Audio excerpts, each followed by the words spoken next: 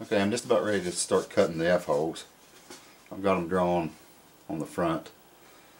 A lot of builders use what's called a pin router, to where they place the plate down and there's a pin underneath on a pattern that's attached to this plate, and it'll only allow it to run where that pin is, and then it cuts with a router on top, or drill press.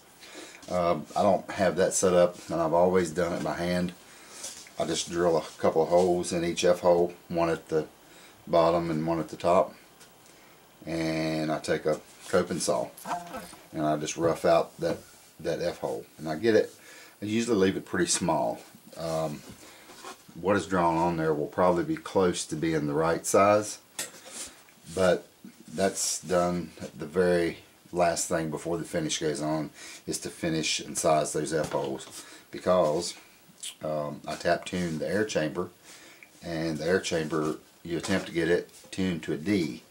Well, to change that note after you get the whole instrument together, tap the top. To change that note, you increase or decrease the size of the F-hole. Of course, decreasing the size is a lot harder to do than increasing, so start out with a small hole and gradually make it bigger all the way around, if it makes sense. I just use a paper pattern and draw my F-hole on there. I do it two sides, one side, and then flip it over and do the other. Also, most of the plans call for gauze to be glued to the inside right under that F-hole, and what that does is to add support to those small little points after that's cut out. I've tried doing it with the gauze. I don't like using the gauze. I don't have very good luck with it. What I got in the habit of doing is just smearing Tight Bond right there where those F-holes are. So I flip the plate over and just draw a rough outline. I don't try to get it very close. And then I will put some Tight Bond, which we'll go ahead and spread some on those F-holes before I ever start drilling.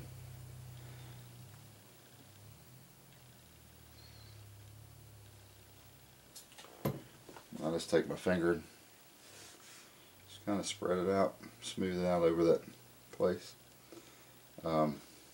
If you leave it rough, which it shrinks a little bit as it dries, you can take sandpaper and smooth it back up.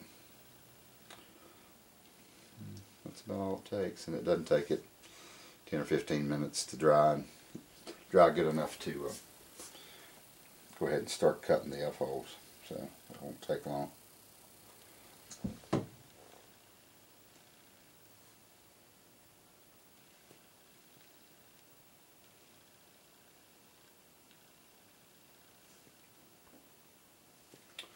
I've not had any bad luck with the F-holes by using this method with the glue and not using the gauze.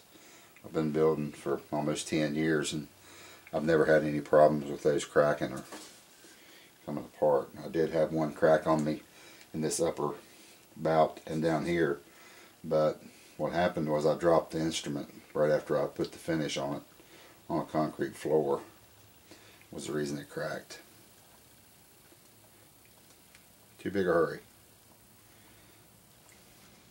Let those dry a few minutes, and then we'll start cutting the F-holes.